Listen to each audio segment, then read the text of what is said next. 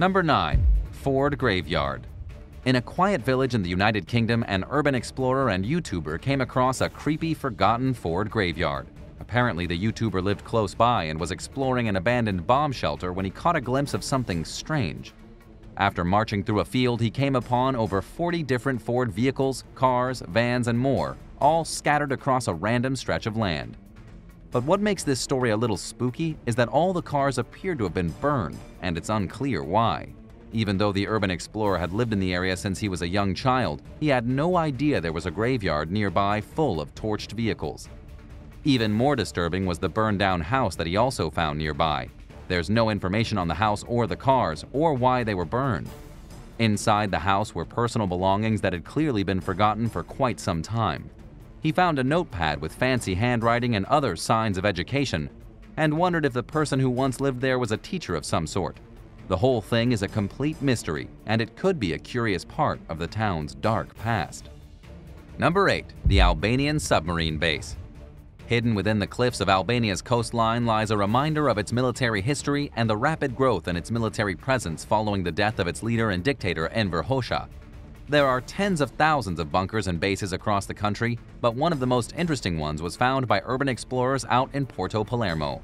This sprawling network of concrete tunnels carved into the cliffs once served as a repair station for many of the country's submarines and torpedo ships. The seaward entrances are blocked by heavy iron doors reinforced with concrete, so it's not at all easy to get inside.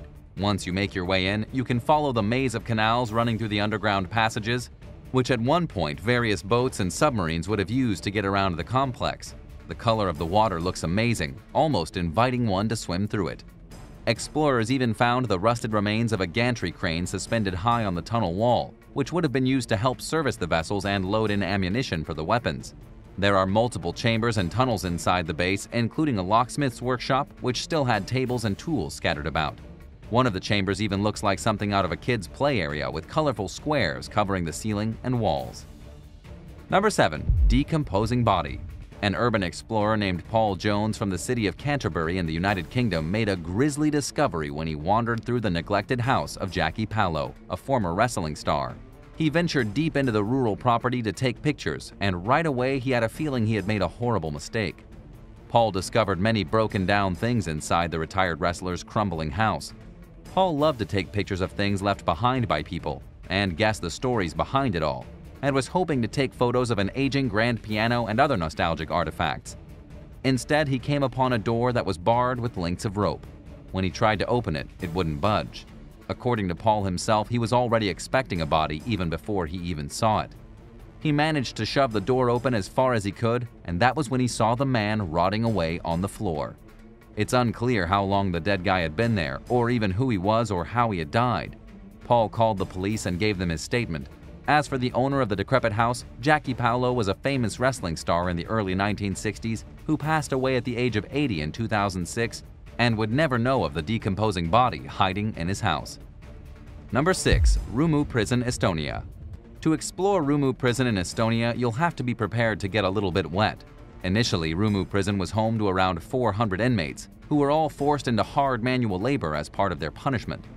The work that they would have to do involved chiseling away at the limestone rock in the quarry that the prison was built.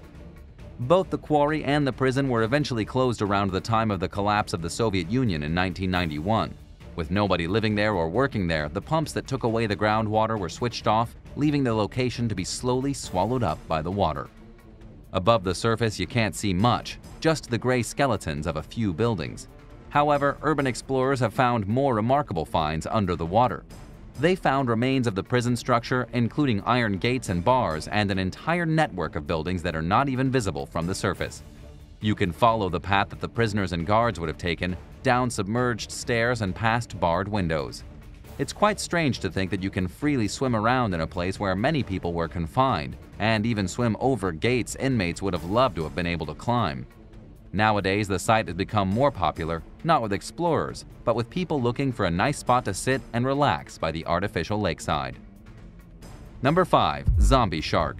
An urban explorer from France named Juliette made some disturbing yet fascinating discoveries when she ventured into an abandoned aquarium in Spain. Most of the glass from the tanks was smashed, and the water is pretty much all but gone. However, some of the exhibits here are far from empty. Walking through the creepy ex-tourist attraction, Juliet stumbled upon quite a few dead marine animals, seemingly left to die when the place shut down. Among the finds was a starfish and a big pink squid, its eyeballs yellowed but still in one piece. However, the most staggering find was a decomposing shark. Originally in a small tank, it's very likely that it was already dead when it was an exhibit, with its tank filled with chemicals to stop it from decaying. However, with the glass broken and the fluid drained, she was left to the elements. Due to the fact that there are likely still remnants of the chemicals on its body, the shark has started to decay very slowly, making it look a bit like a zombie shark. To add to the creepy feel, there were also other animals in jars, including the remains of further squids and a few octopuses. Suffice it to say, this is like an aquarium out of a horror movie and definitely not one for a family day out. Why do you think they were left here and not taken with the rest of the exhibits? Let us know in the comments below and hit subscribe while you're at it. Number 4. Craig House. Craig House in Beacon, New York changed the game when it came to the treatment of those suffering from mental health and related illnesses. Set up by Scottish psychiatrist Clarence Slocum, the grand red brick mansion, originally named Tioranda, was built in 1859 and was converted from a residential building into the first private psychiatric unit spanning over 60 acres of land. Craig House first opened its doors to patients in 1915, offering its residents therapy, gourmet meals, and recreational activities such as golf and painting. Compared to other psychiatric hospitals at the time, the approach was much more humane, especially when things like lobotomies and electroshock therapy were happening elsewhere. The sanatorium had many famous residents over the years, including Zelda, the wife of famous author F. Scott Fitzgerald, Rosemary, the sister of John F. Kennedy, and the mother of Jane Fonda. Such luxury treatment came at a cost, though, and not one that many people could afford. For example, Fitzgerald found it very hard to keep up with the $750 a month payments to keep his wife there, and in the end, he had to relocate her to another institution. That might not seem like a lot now, but remember this was almost 100 years ago. It's easy to see why Craig House demanded such a luxury price tag. With grand fireplaces, oak paneling on the walls, plush leather seating, and even an organ in one of the rooms, it's clear he spared no expense. The hospital closed its doors in 1999, but since then it's remained perfectly preserved, exactly the way it was when it was open. The sanitarium is tricky to get into, but that doesn't mean urban explorers haven't snuck inside. Some have even reported that the Victorian mansion doesn't feel empty, with reports of ghost sightings, including a woman with long brown hair on one of the upper floors. The road leading to it is blocked by a big tree and concrete blockades with no trespassing signs everywhere. In 2018, the building was bought by a new owner who is currently restoring it. Number 3. Skulls in the UK. In 2021, husband and wife urban explorers Danny and Felicity Duffy were exploring an abandoned pub in the Greater Manchester area of the UK when they discovered a human skull sitting out in the woods near a discarded army jacket. Danny picked it up on camera to get a better look, an action that would later receive criticism from viewers, who said it was disrespectful to disturb it. After realizing what they had found, the two called local authorities. They weren't even sure it was a real skull, and they told the police that it looked like one, but didn't know for sure. Once officers arrived at the scene and investigated, they took the object to be studied further by a forensics team. It was determined the skull was indeed very much real. As veteran explorers, this was the first time the Duffys had seen anything like this. They've since told viewers that they'll be taking a break from exploring and YouTube to recover from this traumatic experience. Number 2. The Airline Training Center. Not too far from Heathrow Airport in the UK is the Cranebank British Airways Training Center. This was the go-to location for many pilots and flight attendants to receive training to prepare them for the flights all around the world. The training center is filled with all sorts of simulation equipment, including model cockpits and cabins. However, as the site was built in the 1960s, it was also filled with asbestos, a deadly material that, if disturbed, can cause serious lung problems. This, alongside the fact that the equipment is super outdated, led to the closure of the location in 2015. Nowadays, the Cranebank Training Center is left abandoned, which means many urban explorers have gone inside to take a look. Left inside the building is a cockpit from a Boeing 737 used as a flight simulator, various classrooms still with their desks and chairs lined up, and even a cabin still decked out with all its seating. Scavengers have stripped away anything valuable, such as copper wiring from some of the machinery, and the training models are slowly being covered in grime. However, it's still amazing to walk around and take a look at some aviation history. We just hope that people wore adequate protection from the asbestos. As any good flight attendant will tell you, safety first. Number 1. The working Soviet-era crane. Normally, when urban explorers enter a building or location, most of the stuff inside is broken and past the point of repair. However, 2 explorers in Poland managed to stumble upon something that still worked, and it wasn't exactly small either. While wandering through an abandoned warehouse, an urban explorer that goes by the name Shai online and her friends came across a giant crane suspended above the floor. It looked like it would have run on metal rails across the building, which would have once been used to maneuver goods around when the factory was still in operation. Of course, this intrigued the group, and they decided to head up to the crane to get a better look. Sitting over the dusty controls, they thought it was worth trying out, and amazingly, although sending a few sparks flying, the crane actually worked. What makes this truly astounding is that this warehouse was abandoned over 30 years ago, meaning that the crane and the other machinery in the building would not have been operated since then. The closing down of many industries and businesses wasn't uncommon at the time, as following the collapse of the Soviet Union in 1989, a recession took hold in the country as it tried to adapt to post-communist rule, leading to many companies folding. Shai and his pals tried a few more machines in the warehouse, including some rusty bulldozers among others, but sadly only the crane would sputter into life. Either way, it marks a truly crazy find. 8. War-torn fields. A wheat field in Berdichev, about 150 kilometers southwest of Kyiv, is a peaceful haven full of cow pastures and fruit fields. But 80 years ago during World War II, these fields were a scene full of gore and fire. In July 1941, the Soviet Army's 44th Armored Division stormed through the area. Wave after wave, German machine guns and mortars shot at them. These suicide assaults were meant to push back the Warmek's 11th Panzer Division, which tried to capture nearby settlements. Through the mayhem of thousands of bodies, only a few made it close to Nazi lines. Nowadays, an archaeologist named Alexander Afansiev travels the fields with a metal detector. The soil is still littered with old shell fragments, cartridges, bayonet pieces, and even old grenades. These remnants of battle, as well as the bones of soldiers, can be found everywhere. The findings give a grim picture of the 1941 events. All of the infantrymen dispatched to attack the Nazi lines were doomed. Many of them were dead before firing a single shot. Some died while carrying grenade clusters, trying to throw them into enemy foxholes. Many injured, afraid, or shell-shocked troops attempted to flee and tumbled into impact craters. Afansiev and his comrades sometimes come across skeletons with pistol bullet holes. Germans would often wander the charred battlefield, finishing off the wounded with 2 gunshots from their Lugers. Many of the bodies carry personal belongings that hint at the life these soldiers once had. Water jars with scarcely legible writing or carvings, rotting sections of newspapers with poetry, basic handmade penknives, and more. Sadly, the identities are never found. Their dog tags 1941 have degraded and are illegible. No German soldiers have been found though. The Nazis gathered their fallen and buried them in Berdichev Center, where Adolf Hitler would later visit. Afansiev and his crew paid for the installation of a tiny memorial stone near the garden where they unearthed over 100 remains of Russian soldiers. It sadly has no names listed. 7. Higgins Landing Craft. A dwindling reservoir on the border of Nevada and Arizona has revealed a submerged World War II boat. The Higgins Landing Craft, which has been below the surface for quite some time, is now about halfway out of the water in Lake Mead. According to Las Vegas Scuba, it was used to survey the Colorado River decades ago, then sold to the marina before sinking. Around 1,500 similar Higgins boats were deployed to Normandy on June 6, 1944, otherwise known as D-Day, thanks to the production of several thousand landing craft made by Higgins Industries in New Orleans between 1942 and 1945.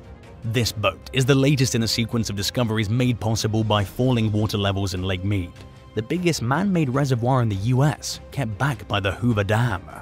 2 sets of human remains were even discovered this past May. According to experts, climate change and dryness have caused the surface to plummet more than 170 feet since 1983. As far as the Higgins boat is concerned, they altered the course of the war. Initially, ships had to assault ports directly, which were often heavily guarded. But armies could unload on a beach utilizing Higgins boats, giving them more possibilities for attacking positions. This also put a strain on the defending armies. Defenders had to cover more shoreline instead of focusing on only a few access points.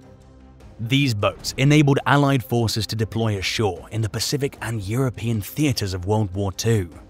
This development saw a huge boost to Higgins Industries.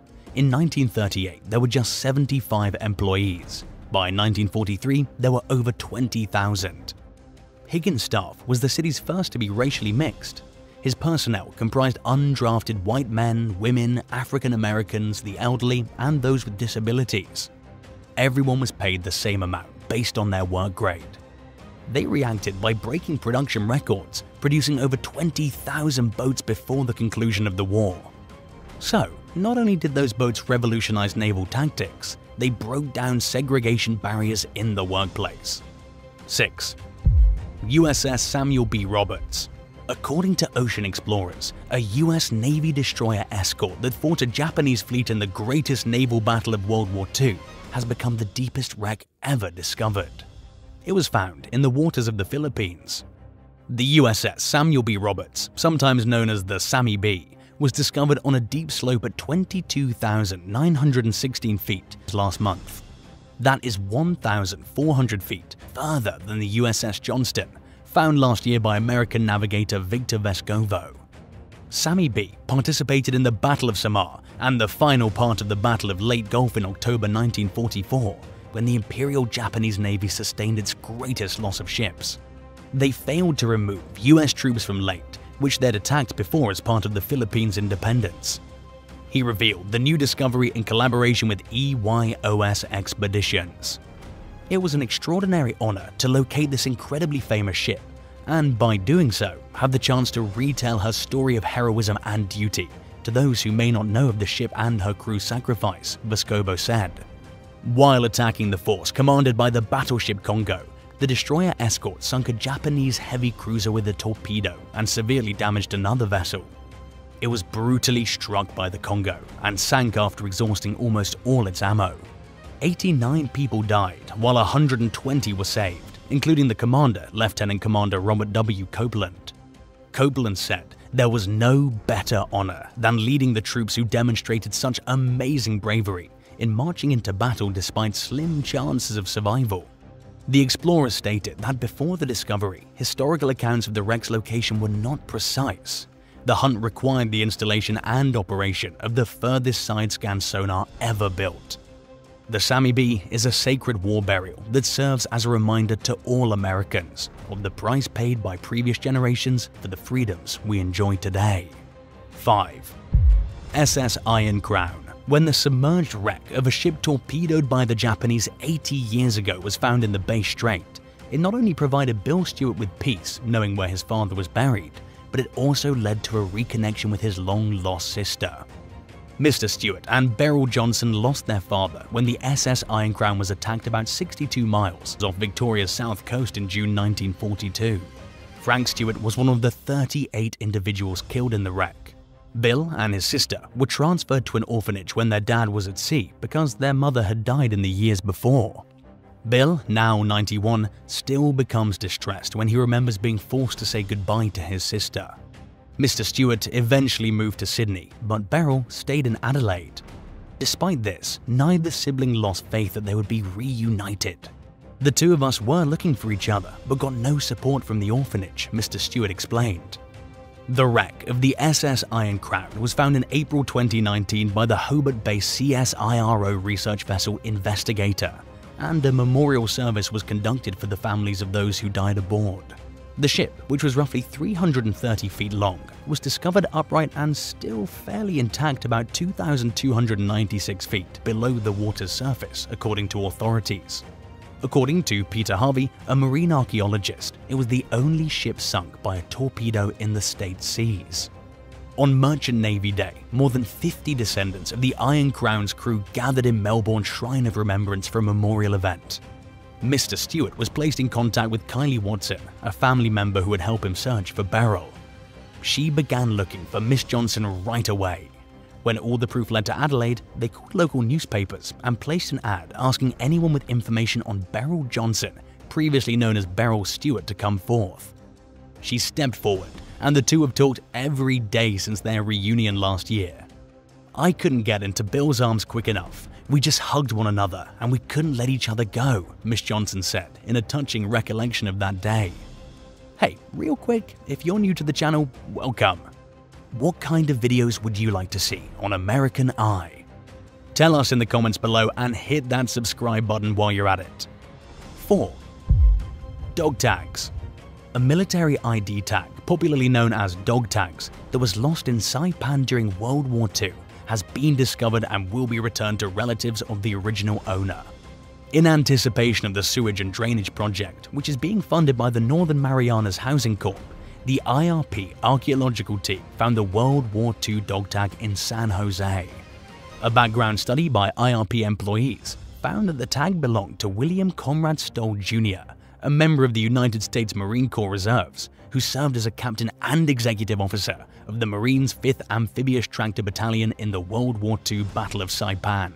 The tag was discovered on the Real Invasion Beach, where Stoll fought for 3 days. He took part in the naval landings in Tinian and Iwo Jima after Saipan. He left the Marine Corps in 1962 with the rank of Lieutenant Colonel before retiring from service. He later died in 2008. At a meeting between IRP personnel and Rita Chong de la Cruz, a historic preservation officer, it was decided the tag should be given back to Stoll's family. Catherine Stoll Bouchon, Stoll's daughter, decided to pass this relic on to her son, a Marine Corps veteran. Bouchon expressed her appreciation for IRP's efforts in investigating the history of the tag and bringing this discovery to the attention of her family. The tag will be returned to Bouchon and her family very soon. 3. Ashes of Nazi German victims. A mass gravesite containing the ashes of 8,000 individuals has been discovered near a former German World War II detention camp in Poland. The Institute of National Remembrance, IPN, discovered about 17.5 tons of human ashes near the old Soldau concentration camp, which is now the town of Dzialdowo. SS General Otto Rasch created and organized the camp, and by the time of the camp's closure in 1945, nearly half of the 30,000 prisoners had been murdered since it opened in 1939. The Institute reported that they found 2 mass graves. One was 91 feet long and the other was 39 feet long. The Soldau, as it was known by the Germans, was first used to house people who'd been forcibly removed from their homes by Nazis in an effort to ethnically purge the Polish East Prussian region of non-Germans. But Soldau was later established as a forced labor camp in an old Polish army barracks. But not long after this, it began conducting the early gassing trials on prisoners with mental disorders. The people whose ashes are buried here were killed and robbed, stated Tomasz Jankowski of the IPN. He also said they would try and unveil the identity of as many victims as they could. 2. World War II engine. The engine of a World War II aircraft was discovered underwater off the New Jersey shore earlier this month as a former National Guardsman was fishing for squid. Randy Camp and his captain Jake Wiskett made the discovery when they felt something particularly hefty in their net. The engine was recognized as a Pratt & Whitney 18-cylinder R2800 by William LaSalle, director of the Lower Township Museum.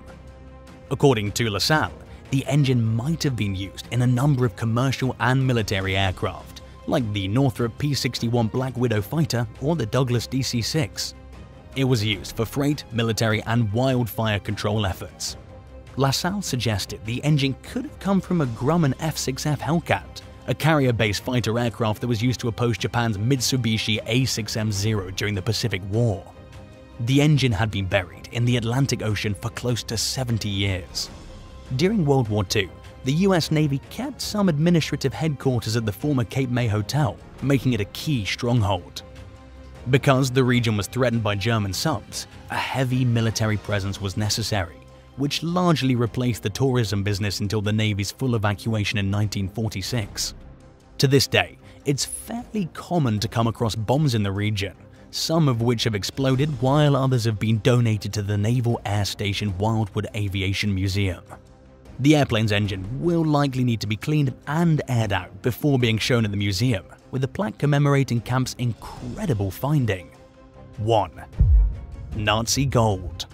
According to World War II treasure hunters, 4 tons of Nazi gold has been discovered on the grounds of a deserted mansion in southern Poland. The Silesian Bridge Foundation reported it found a buried canister while using georadar after determining the position with the help of an old SS journal. The circular metal canister, measuring only 4 feet long and 20 inches in diameter, was in the gardens of an 18th century mansion used as a brothel by Hitler's SS agents. When the Foundation learned of the georadar results, the Heritage Preservation Authorities gave permission to conduct a sequence of digging drills to inspect the site. The findings of these tests revealed abnormal interference in the earth. The initial drill produced unusual contortions on one side. They tried again though and got the same results on the opposite side, but the third probe hit an item. According to the Foundation, the canister had gold that was deposited at the Reichsbank in Breslau and taken by SS Commander Heinrich Himmler in the last months of war to support the construction of the Fourth Reich. The information stated this specific deposit was concealed by an SS official named von Stein. The SS wanted to use the money to restore Ukraine's agriculture to feed the new Reich.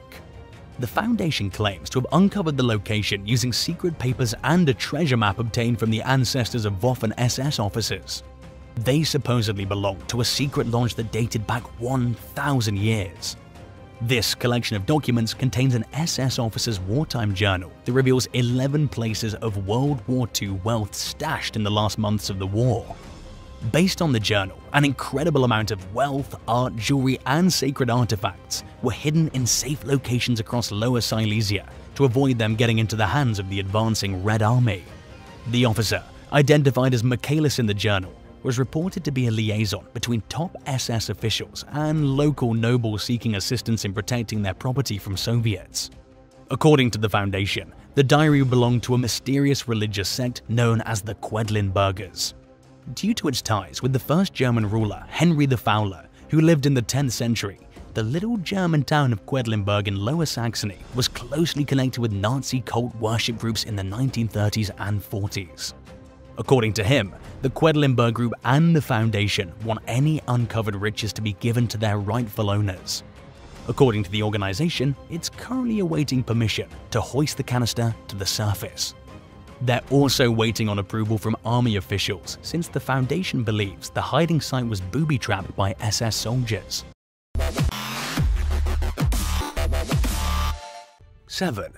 Chernobyl Suicide Squad. On April 26, 1986, a late-night safety test at the Chernobyl nuclear power plant near Pripyat, Ukraine went awry, and the world saw the greatest nuclear disaster in history. Hundreds of people died in the immediate aftermath, and thousands more were killed in the years that followed. The incident sent 400 times more radiation into the atmosphere than the Hiroshima atomic bomb, contaminating millions of acres of the surrounding area. On May 4, 1986, merely days after the tragedy, mechanical engineer Alexei Ananenko, senior engineer Valery Bespalov, and shift supervisor Boris Baranov volunteered for a mission that many thought was suicide. They were promised that their families would be taken care of in the event that they did not survive. The result of their mission would determine the destiny of millions of people. Within a few days, it was discovered that hot radioactive material was melting through the concrete reactor floor and slowly dripping into the pools below. The lava-like fluid would ignite a radiation-tainted steam explosion if it came into contact with the water, destroying the entire facility and its 3 additional reactors, generating inconceivable destruction and radioactive fallout from which the world would take a long time to recover. The pools, which held around 20 million liters of water, needed to be drained, and the only way to do so was to physically close the appropriate valves in the now flooded basement. The crew was successful in locating the valves and draining the water, finishing the job before the molten radioactive steel could reach it. Their bold actions saved millions of lives. In the decades following the catastrophe, it was stated that the men had passed away from acute radiation sickness. In actuality though, all 3 of them lived. As of 2015, it was believed that 2 of them, Ananenko and Bespalov, were still alive. Boris Baranov, the shift supervisor, died of a heart attack in 2005. 6. The raid at Cabanatuan. One of the most daring and effective rescue missions in the history of warfare was carried out by the US Army in January 1945. The release of the civilians trapped in the Japanese camp near Cabanatuan in the Philippines became known as the Great Raid. The rescue effort arose from the Battle of Bataan, a massive military setback for the United States and its allies. Tens of thousands were taken as prisoners of war by the Japanese Imperial Army. They were forced to march for long miles in terrible circumstances in what would become known as the Bataan Death March. The captives were eventually imprisoned in the Cabanatuan camp. While many were quickly transported elsewhere, roughly 500 men were still being kept in inhumane conditions by the beginning of 1945. In addition to sickness and famine, prisoners were subjected to the harshness of their captors and the continual fear of death. Many feared their time was up when General Douglas MacArthur and the US Army advanced. The US was set on getting the soldiers out no matter how tough it would be. The 6th Army was entrusted with devising a rescue strategy, and they realized the critical role Filipino guerrillas might play in any attack. The task was assigned to around 100 rangers and scouts, as well as 200 guerrillas. They were granted the go-ahead on January 30th. The soldiers waited for dusk to fall, after trekking nearly 31 miles, 50 kilometers to get into position. Then, they all attacked at once. The guards were distracted as a special P-61 Black Widow night fighter jet approached. When the Americans and Filipinos entered the camp perimeters, the Japanese were taken off guard. In a quick but violent engagement, an estimated 500 Japanese troops were slain. Only 4 Americans were killed, and almost everyone was securely brought back over American lines to safety. The Cabanatuan raid was more than just a stunning military success. The men who'd been rescued were able to recount the narrative of the Bataan Death March. The American people were shocked, and they vowed once more to support the Pacific War effort. President Roosevelt thanked the troops participating in the rescue effort for their deeds, and their bravery that night has inspired several novels and films. 5. Bat-21 Bravo. Rarely has a country's military gone to such lengths and been ready to make such sacrifices for the sake of one man's life. The US was anxious as Lieutenant Colonel Icil Hambleton took to the skies of North Vietnam. If apprehended, Hambleton could be forced to reveal vital information. On April 2, 1972, Air Force navigator Lieutenant Colonel Icil Gene Hambleton was flying over enemy territory in an electronic warfare plane with the call sign Bat-21. The plane, which was carrying a crew of 6, was suddenly attacked. The tail was blown off by anti-aircraft fire. Hambleton was able to bail out with a parachute as the aircraft plummeted to the ground. He landed just south of the line dividing the two combatants. Even worse, Hambleton had been identified as a vital expert in electronic surveillance by North Vietnamese intelligence. They recognized the 53-year-old was out in the jungle and were determined to apprehend him, dead or alive. The Americans immediately initiated a rescue effort. They knew roughly where Hambleton was because a forward air controller pilot had maintained communication with him as he parachuted to the ground. Nonetheless, the Air Force officer saw the necessity of getting to a location where he could be rescued. He was able to communicate over the radio and in code using the names of American golf courses, so his comrades understood where to pick him up. In the hopes of recovering their soldier, the Americans dispatched a scout jet. This was shot down, forcing both pilots to bail out. 6 troops were killed while carrying out a rescue effort for them. It took a total of 11 days to reach Hambleton. During the period, 11 soldiers were killed, a plane was destroyed, and hundreds of American and South Vietnamese forces were put in grave danger. Furthermore, plans for a large ground assault were put on hold until the rescue mission took place. To simply survive, Hambleton was forced to steal from villages and even kill a peasant farmer who tried to apprehend him. Finally, Hambleton was found by a Navy SEAL unit and transported to safety under the cover of darkness. It sparked heated controversy, with some people believing that putting so many people's lives in danger to save one guy was wrong. After the war, Hambleton left the Air Force and passed away in 2004 at the age of 85. 4. Operation Red Wings. Operation Red Wings took place from June 27th to July 5th, 2005 during the Afghanistan War. In an attempt to stabilize the region, the United States began a military operation in Kunar province to kill anti-coalition militia commander Ahmed Shah and his soldiers. But the Taliban forces ambushed the 4-man US Navy SEALs team, killing 3 of them, as well as killing 16 additional SEALs and Night Stalkers when they shot down their Chinook helicopter, which had been dispatched to retrieve the crew. The militants sustained huge losses and were forced to temporarily retreat, but they returned 3 weeks later, forcing Operation Whalers. This operation eventually succeeded in eliminating Shah's forces, thereby avenging the failure of Operation Red Wings. Lieutenant Michael P. Murphy, Petty Officer 2nd Class Danny Dietz, Petty Officer 2nd Class Matthew Axelson, and Navy Hospital Corpsman 2nd Class Marcus Luttrell were part of a 4-man Navy SEAL reconnaissance and surveillance team deployed by Chinook late on the night of June 27, 2005, to a saddle between Sortolo Sar and Gatagal Sar. They were spotted by local goat herders after moving to a designated overwatch location. After determining that they were civilians, the crew freed them, despite disagreements over whether to leave them free and risk death, tie them up and risk civilian deaths, or kill them and violate the rules of engagement. They were ambushed by Taliban gunmen, and the greatly outnumbered team received severe wounds from both battle and diving off the side of a ridge into a wide ravine. Axelson, Murphy, and Dietz were all killed. Before being killed by the Taliban, Murphy managed to notify Lieutenant Commander Eric S. Christensen of his team's plight and to seek aid. A quick reaction group of SEALs led by Christensen hopped on Chinook helicopters and flew directly to the scene without gunship escort. When they arrived, one of the helicopters was shot down by the Taliban, killing everybody on board. Luttrell, who was severely wounded and had been hiding between rock crevices, was rescued and hidden in a house by a local named Muhammad Ghulam, who sent a mounted man to the nearest American base to alert them of his location. The Taliban later attacked the area again, but the people held out until American troops came and drove the insurgents out. He thanked the folks who'd helped him before being evacuated. He'd barely survived his injuries. 3.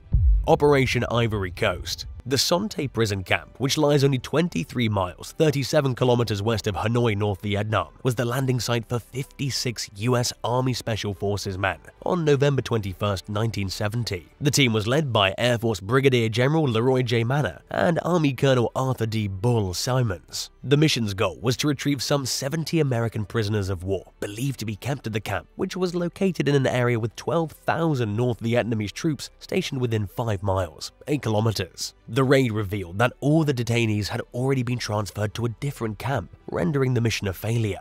From May 25th to November 20th, 1970, the carefully picked raiders were thoroughly trained and prepared for the operation at Eglin Air Force Base in Florida. The attack was accomplished successfully despite the lack of captives, with only 2 fatalities and the unintended loss of a plane. A year later, the US intelligence community underwent a significant overhaul as a result of criticism of intelligence failures to establish that the camp was empty, both in the public and inside President Richard M. Nixon's administration. 2. Apollo 13. Apollo 13 was the 3rd mission that was supposed to land on the moon. The craft launched on April 11, 1970, but 2 days later, on April 13th, the space shuttle was having some trouble. An explosion shook the aircraft at 9:08 p.m., roughly 56 hours into the trip. The second oxygen tank had blown up, cutting off the usual supply of oxygen, power, light, and water. Houston, we've had a problem here, Jim Lovell informed Mission Control. The command module, CM, was leaking oxygen and losing fuel cells at a fast rate. The moon landing mission was called off since they weren't going to be able to breathe for much longer. Oxygen was also used in the fuel cell to generate electricity, so not only were they going to suffocate, but they shut off all their electrical equipment, including their heaters, and they got extremely cold. The astronauts went to the lunar module to survive and use it as a sort of lifeboat. The LM was designed to transport humans to the moon's surface and back. Hopefully, it would be enough to take them back to Earth. Navigation was extremely challenging, and the crew and Mission Control had to calculate the modifications in propulsion and direction necessary to return the ship to Earth by hand. As they approached the Earth, they weren't even sure that their parachutes were going to work. On April 15, 1970, the crew of Apollo 13 achieved a Guinness World Record for the furthest distance traveled by humans from Earth. They were 158 miles, 254 kilometers from the lunar surface on the moon's far side, and 248,655 miles, 400,171 kilometers above the Earth's surface. For 3 days, Jim Lovell, Fred Haise, and Jack Swigert huddled in the freezing lunar module, and Haise contracted an illness.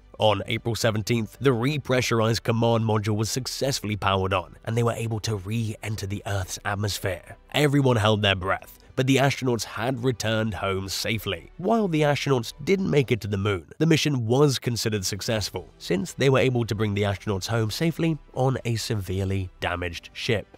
1. Operation Thunderbolt. On June 27, 1976, militants of the Popular Front for the Liberation of Palestine hijacked an Air France jet, PLO. It was supposed to travel from Tel Aviv to Paris, but it was rerouted to Uganda's Entebbe airport. The terrorists requested the release of 40 of their comrades from Israeli jail. If their demands were not met, they threatened to execute the passengers. All non-Israeli passengers were released. After that, 94 people remained, together with 12 members of the Air France crew. The Israeli government, refusing to give in, tried to put a stop to the hijacking. The difficulty was that Air France jet was in Uganda, and Uganda's leader, Idi Amin, had expressed sympathy and support for the hijackers. The rescue operation would have to take place on foreign land in a volatile situation. A week after the plane was hijacked, 100 commandos tracked 1,553 miles, 2,500 kilometers to Uganda. To hide from the radar, they flew low, sometimes as low as 100 feet, 46 meters. The commandos arrived under the cover of night. They headed towards the massive terminal in a black Mercedes and 2 black Land Rovers. They were hoping the guards would misidentify them as Idi Amin and his bodyguards. Rescuers left their vehicle and rushed to the terminal building on foot. A shootout erupted, killing 3 Israeli passengers as well as all of the hijackers. As the rescuers attempted to flee, they encountered Ugandan forces, who sustained a number of wounds, including Prime Minister Netanyahu. Eventually, passengers and commandos boarded Hercules transport planes and returned to Israel and safety. In total, 102 captives were freed. Some countries condemned Israel for committing an act of terrorism on foreign land, while others expressed their approval. For Israelis, Operation Thunderbolt became legendary, and the individuals involved, particularly Netanyahu, became war heroes. Thanks for watching. Which one of these missions do you think was the most dangerous? Tell us in the comments below, and don't forget to subscribe. See you next time. Bye.